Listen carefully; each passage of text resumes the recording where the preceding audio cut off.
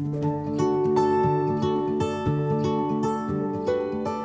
OneHope kids, it's Sal. I am here filming from my lounge room today because I am in isolation. I couldn't go into church to record this video, so I am doing it from my living room. I hope you've had a great week. I hope you enjoyed Jossie's talk to us last week about Ninja Warrior and how we need to stay focused.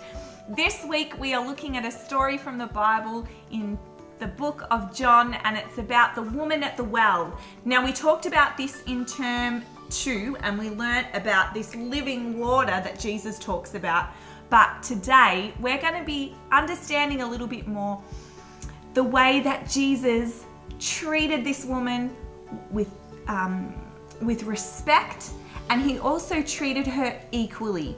Now, this woman was living in society and she was making choices that a lot of people didn't think were very good choices. And so a lot of people were staying away from her, people didn't want to be seen with her, and she didn't really have any friends. But Jesus spoke to her. Jesus talked to her as an equal. He talked to her and treated her just like he would anyone else. So it's a pretty cool story for us to look at. Oh, that's my phone ringing. It must be Chad. Let me answer it. Hey Chad, how are you? It's so good to see you. I'm just chatting to my friends at OneHope Kids and I'm telling them all about the story of the woman at the well. Chad, do you know the story? Have you heard of it before? Hey Sal, it's so awesome to see you, girl. Yeah, that's such a rad story. I fully love it. Hey, it's like one of the best conversations that Jesus nearly ever had, man. You know, I'm just chilling at the beach catching some waves. I love to surf and do some exercise. Hey guys, it's a great story. This story about Jesus talking to this woman at the well reminds me of surfing a wave, man. Jesus was riding the Holy Spirit wave, man. Like, society was telling him that he shouldn't talk to this woman, yo. Like, society was saying she's different and she's living this life that's not very good, and so we should avoid her. We shouldn't talk to her, man. But you know what? Jesus fully listens to the Holy Spirit, man, and he talks to her and he sees past what she's doing, past the life that she's living, man, and he fully sees into her heart, and he sees that she's a child of God, man. Fully awesome. So he listens to the Spirit. He lets the Holy Spirit guide the conversations, man. And it's just like riding a wave. Like, if I fall off my board and I go under the water, I can fully get pulled by the undercurrent. And it can be like the undercurrent pulls me away from the direction that God wants me to move in, yeah? But Jesus, he doesn't get pulled by the undercurrent.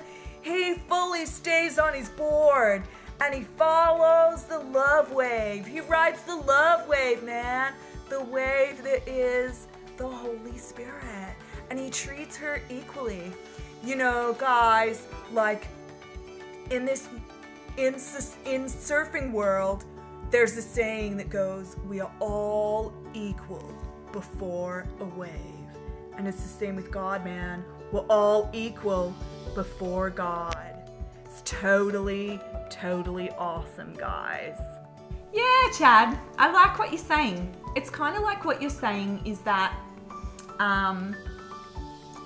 all these things like the things that our friends are saying and doing that we know probably aren't very good, the things that we're seeing on TV or the way that the world kind of is telling us to live, it's like all this is like the undercurrent that's pulling us in a direction away from God rather than towards God.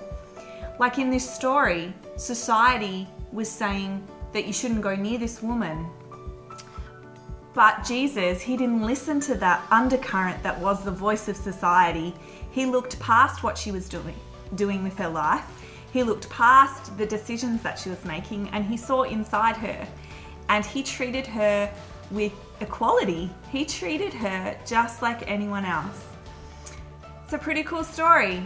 He didn't ride the society wave, he rode the Holy Spirit wave. You're totally right, Sal. You just gotta keep loving, just gotta keep riding the love wave. Gotta keep listening to God's voice. Don't get pulled under the ocean and get dragged by the undercurrent in a different direction, man. You know, in Proverbs it says, trust in the Lord with all your heart.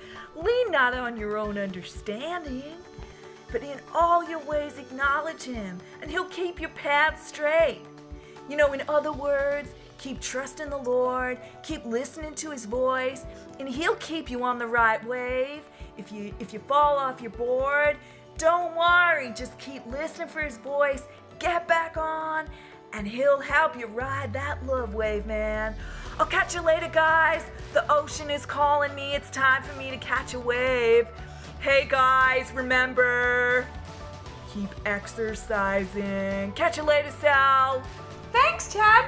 Awesome to talk to you. I'll catch you later. Yeah, I'll chuck my wetsuit on and I'll catch you down at Belle's in maybe an hour or so. Awesome, dude. See you later. Hey guys, what a cool lesson. I think it's pretty obvious from this story that God is saying people that are on their own, people that are different, people that society maybe tells us that we should stay away from, we should actually talk to. We should actually connect with and treat them equally, because they are children of God just like anybody else, and they deserve to hear about the love of Jesus. So this week, if you are in the playground at school and you see someone on their own, or that kid in class that you know is a little bit different and people don't really play with, I think this week God might be challenging us to talk to them, to invite them to play, to speak kindness and positive words into their life. So that's our challenge this week, to step out, ride the love wave, to talk to people who are on their own, remind them that they are loved.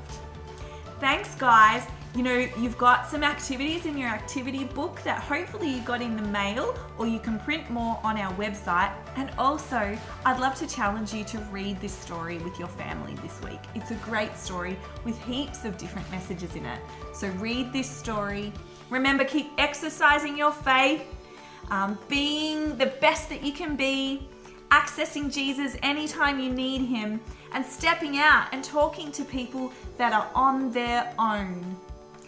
Thanks, guys, for listening. I'll see you next week. There's going to be another amazing video and with a special guest. I'll talk to you later. Bye.